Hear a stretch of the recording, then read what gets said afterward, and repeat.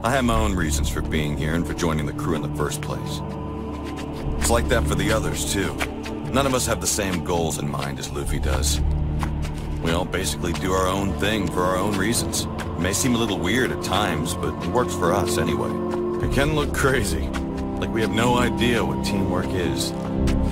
Especially when you look at our captain. He's a real handful. But still, what is teamwork exactly when you get right down to it? Is it just about protecting each other and helping each other out? I guess most people would say so, but they're just fooling themselves. I think real teamwork is about more than that in the end. It's about individuals taking individual risks, if you ask me. You work together by working separately. You stand up and risk your own life. You do what you can, the best that you can, and then you turn to the others and expect the same from them.